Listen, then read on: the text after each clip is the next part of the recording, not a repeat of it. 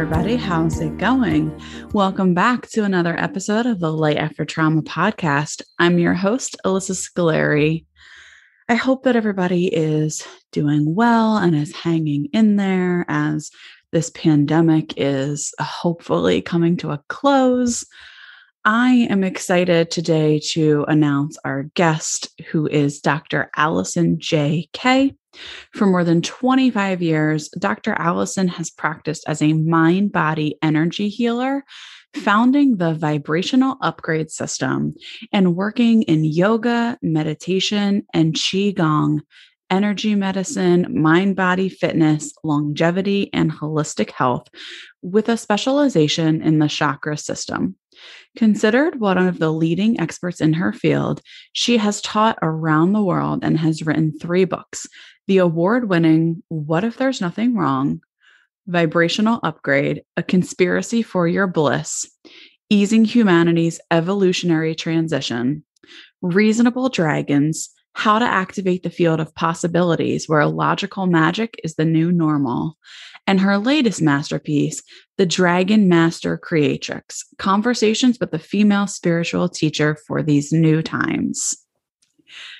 And with that being said, I am going to turn it over to the highly successful and wonderful Dr. Alison. Hi, Dr. Alison. How are you? I'm good, Alyssa. How are you? Good. So happy that you are here today. Dr. Alison and I were just chatting off recording, and we were talking for about a half hour because we just had like an instant connection. And I really love the work that she's doing. And I think that all of you will be blown away by what she has to say today. So my first question I have to ask, so you studied in Asia for 10 years. So tell me, like, what happened that got you over to Asia? I was already doing energy medicine and holistic health wellness sessions alongside classroom teaching and administrating. And I remember one Saturday morning, a client, she was probably in a series of like 10 sessions. She was probably like in her 4th.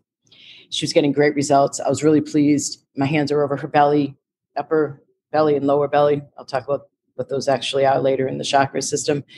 And was really pleased with the update she'd given me and what I'd been seeing. And I like looked up and asked my guidance, and AKA the sky, the universe, the divine, how does it get any better than this? How do I get even more robust results for my clients? And right around that same time, I was balancing my checkbook pre-digital banking, and I had a master's. And I had taken out barely any loans. I worked all the way through. And so I didn't have a big loan to pay back. All I was wanting was organic food, massage a week, because I consider that preventative health 101. I had basic housing, basic car. Ford Escort at that time. I wasn't living high on the hog. And I had already traveled and lived around the world prior, like even as a senior in high school, rather. I was an exchange student in Venezuela. So I'm used to adventure and fun, and I demand that I have that in abundance, ease, and joy. And I just know that we're not meant to struggle. So when I was looking at my checkbook that Saturday morning, right around the same time I had that session and asked that question about how do I get even more robust results for my clients, I realized this wasn't enough. I'm not going to be in this cage for decades as a teacher, barely scraping by. Just no, it's not acceptable. Where's the joy? Where's the adventure? Where's the abundance? Where's the fun? So within a month's time at most, my intuition showed me and turned me on to the international school system. A colleague actually brought it up to me. So that's what I consider a synchronicity when I'm asking for the information to be brought in so I can up level. So I went, did what I had to do, submitted applications, traveled to the place where all the international school heads were coming in and all of us wanting to place. We interviewed in all these different hotel rooms throughout the day. So it was all over the world, literally throughout the weekend. It got a bunch of job offers and chose Taiwan because it's the Chinese culture. And I considered both the Chinese and the Indians of the yogic culture, the Hindu Indians, to not only understand how energy works, subtle energy works, and consciousness works, but to still be operating from it today. Whereas like in the West, we had alchemists, but they went underground into the mystery schools. So that's how. So that's so cool. So you have been, really, you were immersed in Eastern medicine. You got it right, Alyssa, because I wasn't even an expat teacher living in the expat teachers' housing they provided. I said, please help me integrate. I want to immerse myself in the local culture. And so I was the one who lived downtown. And I used stipend instead of living in the teacher provided housing right next to the school where I'm still with a bunch of expats. I was like, no, I want to understand the locals. I want to understand. And so I didn't even realize it was any different than anybody else. My first weekend there, I traveled down to a certain forest because I wanted to discover this certain kind of tree and get something, and it had the same name. It's Alishan, and Shan means mountain in Chinese, but it's close to my name and yours, Alishan, So I was like, I want to go to that forest. Yeah. And that was my first weekend there. And I couldn't speak a lick of Chinese. Well, I could speak a little bit of Chinese. I had studied before I went on purpose, but I couldn't read. And I was matching like maps to train, signs. And so I did things that threw me out there that other expats didn't do. And so when I say I studied in Asia, I mean, like I would get a traditional treatment every week, whether it's a Tuina massage or it's reflexology. And I'd sit there with the chart asking the person, like, what does this mean? What does this mean in Chinese? I was then going to monasteries and talking to, I would go for a run behind the monastery. There's a great forest path locally in one of them, but I drive down or go with a friend even later, who to monasteries and sit there and immerse myself in the environment and ask questions and interact with monks. And so then when I would go on breaks, I wouldn't come back to the States mid-year between semesters during Chinese New Year. I would only come back to the States in the summer. So I'd go around Southeast Asia. And a lot of the time it was Thailand because it's great. And so magical. I've heard it's so magical. Oh, Jesus, it's fantastic. Like I've had other expat colleagues of mine go to like the Vietnam beaches as they were opening or go to India. And I actually had tickets to go with that friend to India, and I backed out at the last minute. I had tickets 3 times to go to India before I finally made it because I just knew it was a huge thing as a traveler. You have to be grounded and you have to be ready to tackle India. So I just went to Thailand because I knew how easy they make it for tourists. It's their number one industry. And so both of those friends left their trips like within the first 5 days and came to meet me in Thailand at different times because they know how easy it is in Thailand to travel. So, but while there, I'd get treatments and I'd ask questions and I'd learn and I took classes. That's actually where I learned Qigong and then furthered it back in Taiwan. But I was piecing together my understandings from what I had already known because I was already teaching meditation and I was already practicing energy medicine and holistic health and wellness in the States, getting trained in herbalism. I had started with the Native Americans and then it went from there. So then I went over there and now here I am back. And now you've brought what you learned about Eastern medicine and you've brought it back to the States. And we were talking about this, but I'm so passionate about this topic and Eastern medicine. And I think it's because I have had my run-of-the-mill Western medicine and nothing has helped. If anything, it has made me worse. And I think that while Western medicine can be beneficial at times, it definitely has its limits. Now, would you agree with that? Yeah, let me give you 2 things. One is when I was, so here's the story. Let me start with this one.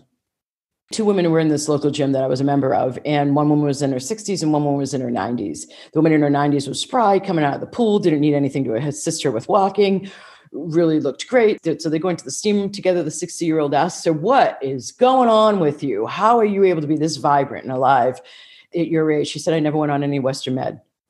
So, wow. There are certain Western medications that help people. There really are, like with certain heart issues but like there's the consideration of, so here's an idea. One of the things when I had my own radio show, I had a nutritionist on. He was the first nutritionist on the first food pyramid meeting the government ever had before setting up the FDA suggested food pyramid.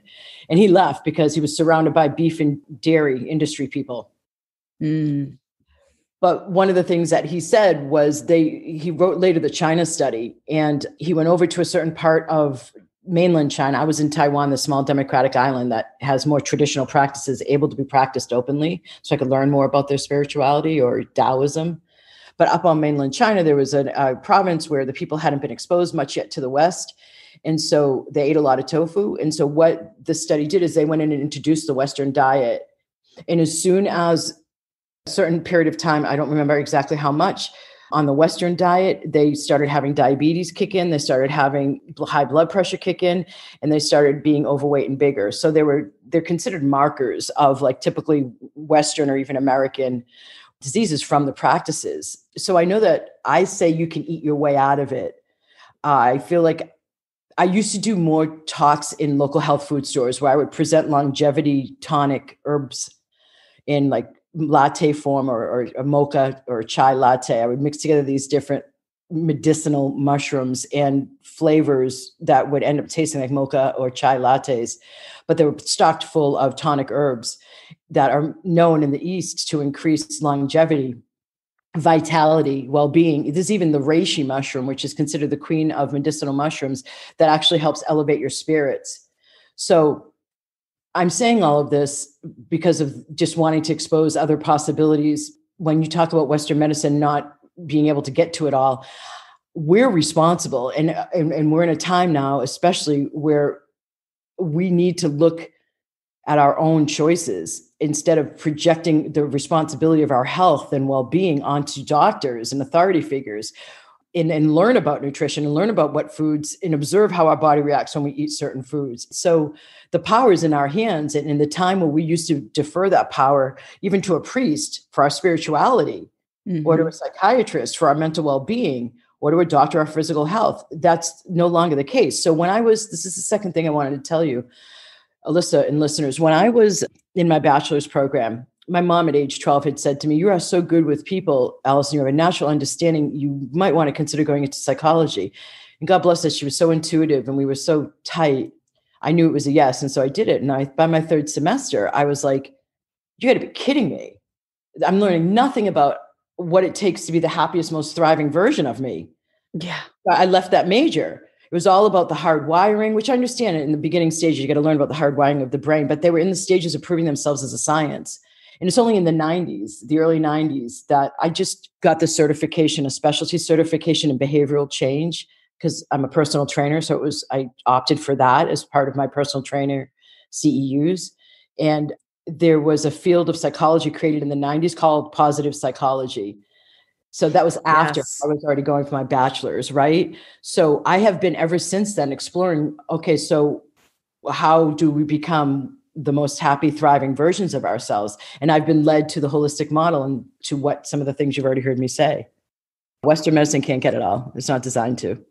It can't. And I really love the point about what you said about how it truly is our job to know what we need and to not rely on somebody else to tell us what we need. I mean, in some ways we can rely on doctors for certain things, but at the end of the day, we have to turn inward to understand what it is that we need to be able to live the lives that we want to live. So one of the things that I really want to ask you about today, because I do not have a lot of understanding on this at all. I am very new to this idea of Eastern medicine. You little newborn baby, you. I know I'm a noob. I am such a newbie, but I am loving it. So help me and the listeners out there understand the chakras, because you do a lot of chakra work. So what the hell's a chakra? Okay. It's my first question. All right. So let me start here. Have you ever heard of something, an interpretation like if a body part hurts, then that means such and such a thing? As in, like if your feet or legs or hips hurt, that means metaphorically your body's saying you mentally and spiritually don't want to move forward? Yes. Okay. So that used to be like the kind of interpretation that would happen, that I would see in the holistic community, and going beyond the physical causes for dis-ease. And I didn't find it reliable.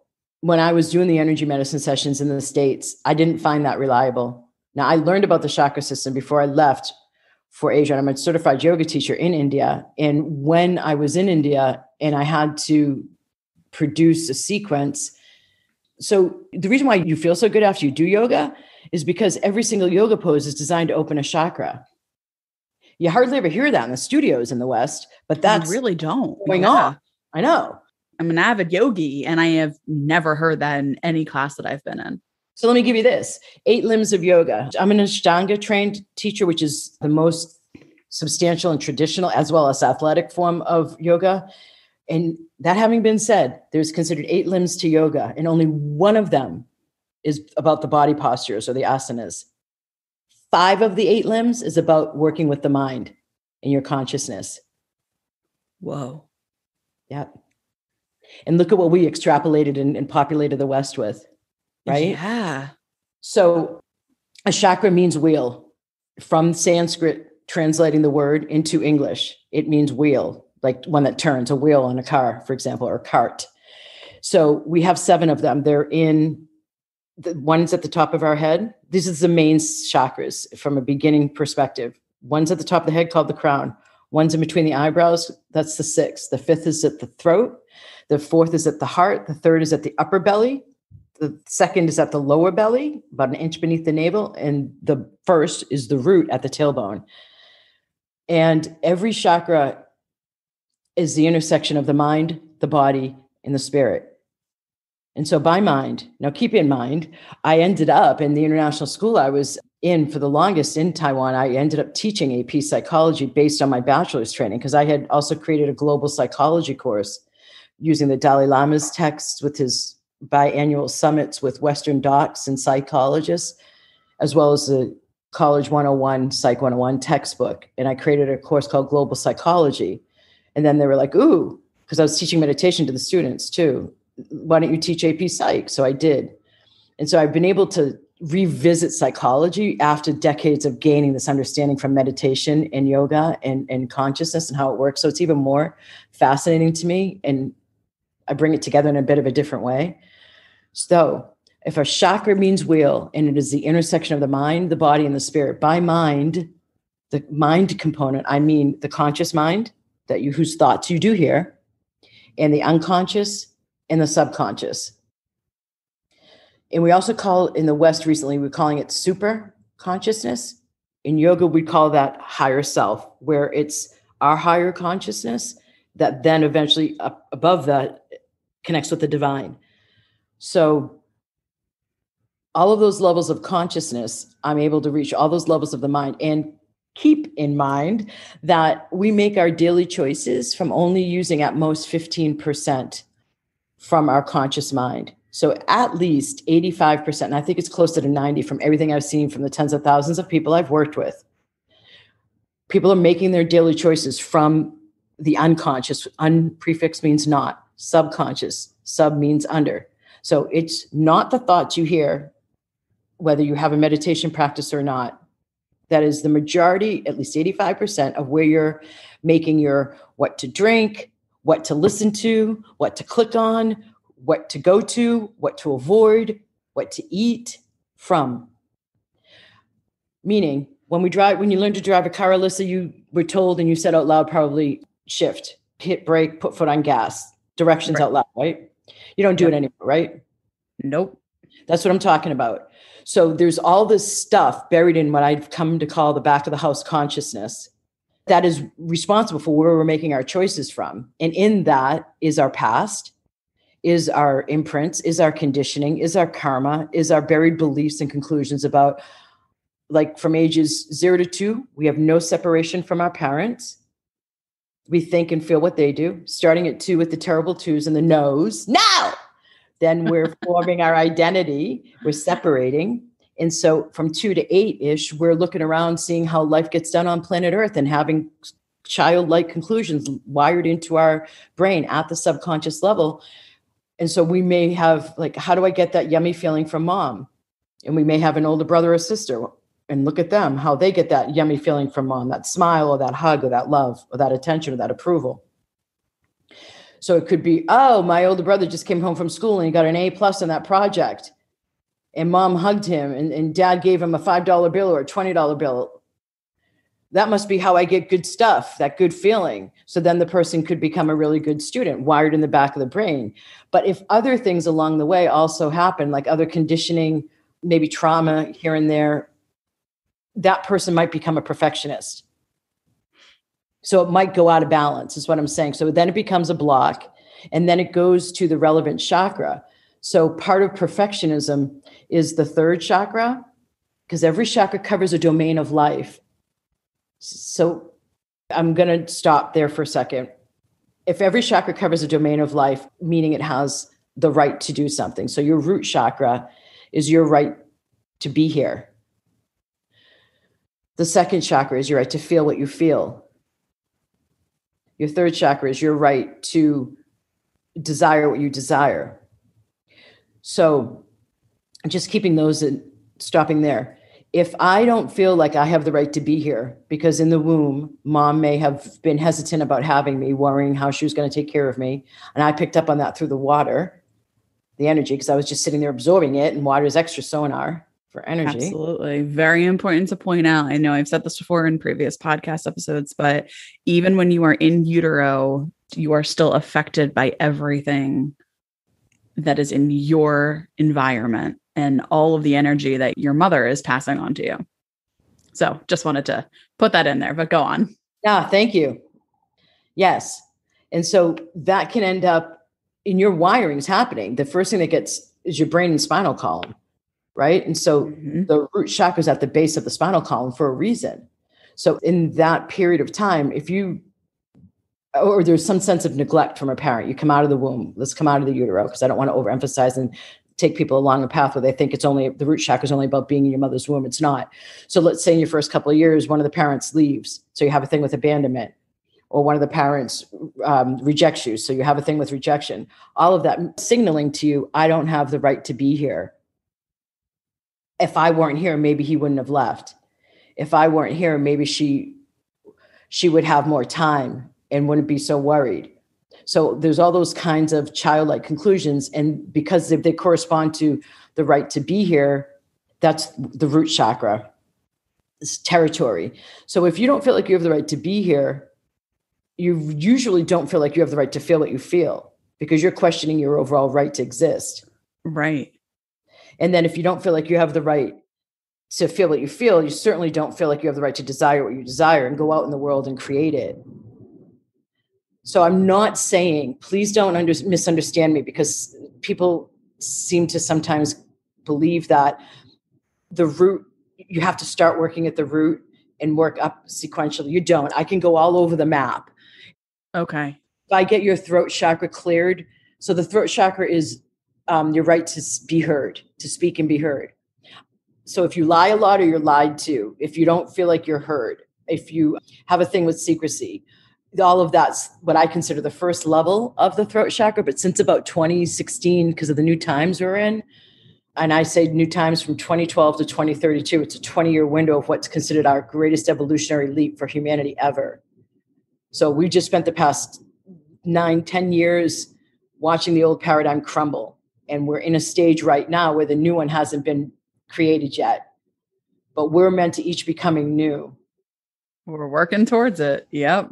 And so I have come to understand, like around 2016, I saw a lot of my clients, the majority of them having from their heart chakra up to their throat, like this fountain opening. And I had never seen it before. Talk about this in my second book, Vibrational UPgrade: Conspiracy for Your Bliss, Easing Humanity's Evolutionary Transition, the co-creators channel. And so what that means is being able to create based on what your heart's desiring. And the fifth chakra, the whole higher level of it, is if you don't feel like you have the right to choose, if you don't feel like you have any choice, if you feel like you have to work this job because you have to get that health insurance if you live in the States for your kids, or you have to stay in this job, you're stuck in this job because you have to make sure the mortgage gets paid, then you're going to have a tight neck, for example. Or you may have thyroid issues. Because let me come out of the mind now. So the body, mind, body, and spirit chakra is an intersection of all three. At the body level, a chakra affects the region that it sits in. So it affects the musculature. So if it's not doing what it's meant to, meaning being a wheel and turning chi or prana or fresh vital life force energy in that region, then the musculature gets tight because it doesn't have fresh life force going through it. Additionally, every chakra is connected to a major endocrine gland. So, for example, the throat is the thyroid, and it's the element here I'm getting too advanced. Let me just leave it at that. And then Candace Pert, who was studying, I think it was antidepressants for one of the big pharma companies, she knew of the chakra system. And when she was looking at the spinal column and the brains for the central nervous system, she noticed that along the spine, the biggest neuroreceptor sites, the nerve ganglia, the biggest ones that have the most receptors to receive messages from the brain, We're at each chakra along the spine. So that's our two communication systems: hormonal, endocrine system or chemical, and electrical or central nervous system. So the chakras are completely, and remember, I'm a yoga teacher and a personal trainer, and I have some certifications in different herbalism. I'm very much focused on the body. I'm not about like floating out of the body in meditation and connecting with angels. I'm very much about thriving in the body here on planet Earth and having your material life, whether it's your relationships, your health, or your money, or how you earn your money, completely infused with the most thriving possible. So the third element is the spiritual mind, body, spirit intersection at each chakra. And in that spirit aspect, I can connect in with past life stuff, and I can connect in with karmic stuff. And I had to go through years of training and spend tens of thousands of dollars to understand how to clear karma, because it's tricky stuff. So anytime you think that there's a physical issue that can be solved only at the physical level, traditional Chinese medicine has an axiom that says where qi goes, that's energy, vital life force energy, blood follows. So where energy goes, the physical follows. I add on to that nowadays, where consciousness goes, or where our focus of our consciousness goes, that's where energy follows, and then the physical. And this is what quantum physics is understanding about the wave and particle phenomena. It's the same thing. So what we perceive as most important, because we can physically see it, because it's tangible, we consider in the West, typically the physical is more important. Like I can assess you based on what I see physically. I can prove myself with my intellect, go to that good school, get that good degree, place in that good job, get that kind of size house, get that kind of vehicle. Now I've made it because my measurements are up there for what people, and when we're in an IMAX movie theater, for example, there's the big sound, surround sound, right? The bigger, the better seems to be a lot of the thinking here. And so that's old school. When you understand about energy, energy is actually what is creating the matter. It has to exist in energy first before matter. So if I can get to somebody's emotional or mental or even spiritual blockages first, then they will never have a physical thing pop to the surface. Okay. Once something has come out of a more subtle level and gone into physical, so the Tibetans have a scale, subtle energy to crude. So crude is the most grossly physical. This is the most subtle. And there's a range as you go out of subtle, more energy. Like now I consider the yogic culture more able to perceive the subtler energies than even the Chinese. So Chinese's chi is more crude. They look at the kidney, the liver, and that energy travels along the meridians. But before that, the yogic culture understands how interaction with the ether affects our system. That's too much distinction for this level. But the point is, in that scale between subtle energy to crude, before it gets to that level of physical, if we catch it, then it doesn't have to result in a physical issue. I found that when I was doing more health concerns, like a tumor or cancer or chronic pain, I had to go so much higher and I had to apply so much more energy to the person's body because it had already physically manifested. Right, because you didn't catch it in time. Yes. Okay.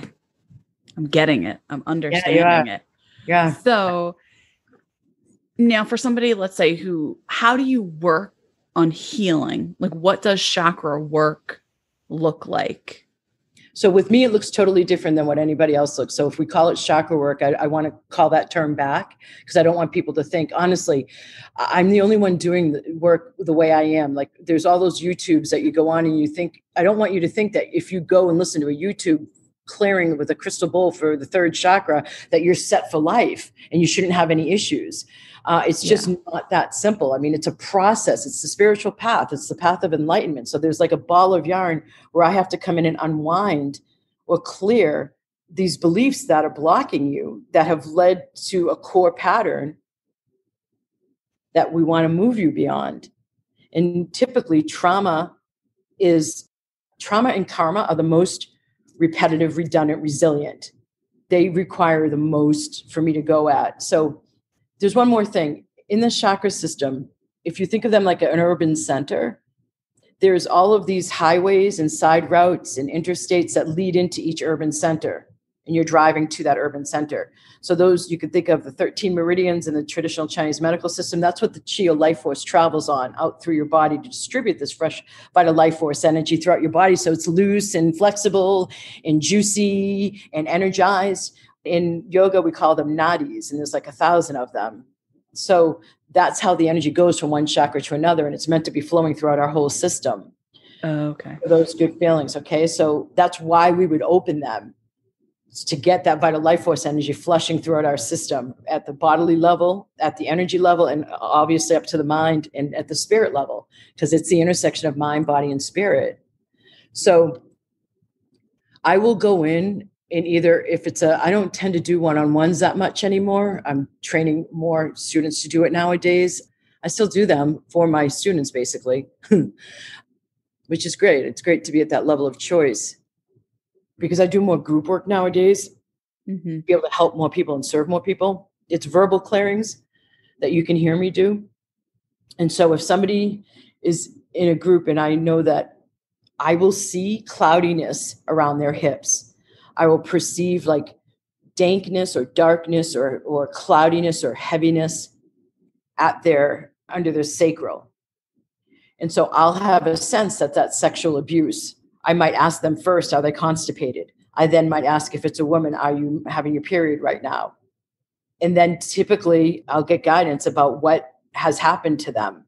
And so then I'll do a clearing to get that moving, and it moves. And so like then maybe an hour later on that same call, I will do something that would be the next level of unraveling to get to the core problem, because there's always that core problem. So I teach I do this, I've been doing it with my hands for years, and with local people on my massage table or at a distance, it doesn't matter, because part of what I can do is teach you how to, using ancient symbols, how to open up an etheric tube so time and space doesn't matter. I mean, I feel like I may have to say, because you guys are newbies, but it works. It's brilliant watching it work. It's fascinating. Yeah. It is. And so, because I'm a finely tuned instrument at this point, directed towards clearing people, like you're even getting it, as you heard me say before we hit record, you're even getting splashes of clearing as I talk about these items for you. So you guys may feel a little bit more energized or tireder after the call, or more tired rather. So I affect by doing verbal clearings, and then also hands-on or distance, and then even just by my field itself. So there's two elements though. Once somebody has if you've had sexual trauma, one of the things that results typically is a lack of worthiness, lack of boundaries as well, because you're used to being invaded in a very inappropriate way, right? Yep. So you may then, and this may sound illogical, but you may then, without boundaries, have very codependent relationships and be the overgiver. So in that overgiving pattern, what I would do is I would focus on your heart chakra, and I would clear out all of the imprints, the conditioning, the imprints from your parents and lineage, because mom may have modeled that overgiving, grandma may have modeled that overgiving, the conditioning of what you're supposed to do as a mom in society, from whatever culture you're from, karma, contracts, oaths, vows, stuff you've said, it's stuff that's happened in other lifetimes, trauma, and all these unconscious or subconscious conclusions and beliefs and expectations and projections you've ended up with in order to keep yourself safe, particularly after a trauma. So it's almost like, if I overgive, then I'm keeping myself safe from invasion down there, because I have to overgive in order to have the right, because that's just how life works, right? So I get invaded.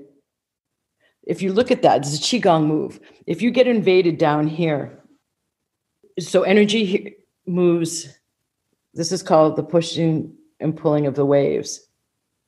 I'm doing stuff with my feet that I don't need to tell you right now. So obviously this looks like stepping out or giving, and you could think of this as receiving. So if you are full up in your field with the giving, you're occupying space. So it's almost an unconscious way to keep yourself from getting penetrated or invaded. Okay. Yeah. So I work at the level of all that unconscious and subconscious so that it frees up. And I do that through the relevant chakras so that it frees up more of that to now become conscious. And then I do more clearings and activations and coaching. Once you have the consciousness, like you say, oh, okay. And you may be in a moment, the mind body connection has been cut. So it's not any longer unconscious. You're not unconsciously doing it. So now you have at your conscious mind, I tend to overgive as a default mechanism. So the next time you see yourself engaging in stepping out and overgiving or having the thought about to do that, I do clearings and activations there to help you reroute to a new neurological path so that then a new behavior can get routed. There's active applied coaching for mindfulness. I call it applied mindfulness that has to accompany the clearings and activations so that you know how to then take over in your day-to-day life and actualize the change. It's so fascinating. And it's just, for the listeners out there who couldn't see what Dr. Allison was just doing, she was sort of doing this motion where she was like bringing her hands back and then pushing them open palm towards me. And as she was doing that, I had a lot of feelings in my, forgive me, because I don't remember what chakra this is or what area, but it's right below my belly button. Yeah, that's the sacral, which is where you would feel it. Yes, because I'm a survivor of sexual abuse. So that's exactly where I had all of those feelings. So that is... that's my light coming out of my hands from decades of using these hands in that way, going right at your sacral. It's mind-blowing and it's very emotional. I could honestly, I could sob. Like I said before we started recording, I probably will sob because I warned you. Yeah. I did. She did warn me. She did warn me. But I just want to say this, please. The beauty of this is that light knew where to go. I didn't say go to where she has had trauma. And I didn't know it was sexual trauma. I did intuitively, but in that moment when I was doing that, I didn't direct it there, Alyssa. The beauty of this is that the light has a divine intelligence of its own. If you read my second book in particular, I talk about how it's like this unconditional love that surrounds us and permeates underneath the undercurrent of all of life. If we can even heal, that shows that there's a supportive force in all of life. But that knew where to go, that light knew where to go, and your system knew what to do with it. So there is a quest for unconditional love that is wired into us, and an understanding of that really is the core of our existence and of all existence. And then we just muck it all up with all of our traumas and beliefs and conditioning and imprints and minds. Yeah. Yeah. It's just amazing. It's amazing. The work you're doing is incredible. And you have written 3 books. 4. So wait. Oh, Vibrational Upgrade is the second one. Third one is Reasonable Dragons. And the fourth one is The Dragon Master Creatrix. Yeah, and Reasonable Dragons is on Audible, and people have been really enjoying that. So it's the only one I have on Audible. So those of you who are on audible.com, you may want to check it out. But yeah, my most recent book where I answer a lot of really specific questions is The Dragon Master Creatrix, Conversations with a Female Spiritual Teacher for These New Times. It's advanced. It's told in story form of a woman who goes on retreat with me to get trained in energy medicine. I take her to power spots and ancient sites while she's engaging in learning how to work with the ancient wisdom and become a vibrational upgrade practitioner herself. The second half of every chapter is me answering their questions. And it's not like about how do I open my third eye as much as it's about like, how do I stop caring what other people think of me? They're very real, down to earth. So I apply the holistic model to the daily life living questions. So that fourth book is entirely different than the first 3. All of them are purely nonfiction, the first 3. And the one that's the most text-like is the one I wrote while still in Asia for my dissertation. It started as my dissertation, but it became What If There's Nothing Wrong? That's the one where I address Western medicine the most and use studies and stats and stuff. So if you're into that, that's where to go for that one. And can all of these books be found on Amazon? Yeah, but you have to make sure you use Alison J, the middle initial J, K-A-Y, because there's another Alison K on there. So just put the J, you get all my books. And I will link that in the show notes for everybody. And then, yes, just a reminder that the fourth book, The Dragon Master Creatrix, is on Audible, which is, I love Audible. So that's great. Thank you so much for coming on. I learned so much. I'm like, whew, you're right. I do need a nap. Yeah. So check it out. It's actually my third book, Reasonable Dragons. That's on Audible, not the fourth book. Oh, I'm sorry. No worries, because you're feeling spacey.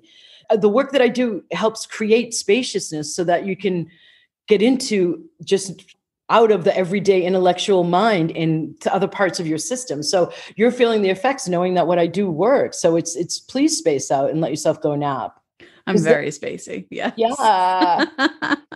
Thank you for coming on, Alyssa. It was an honor to have you so hungry to understand and for genuine purposes. And hallelujah to you for doing this podcast for the reasons that you do it and your courage and boldness.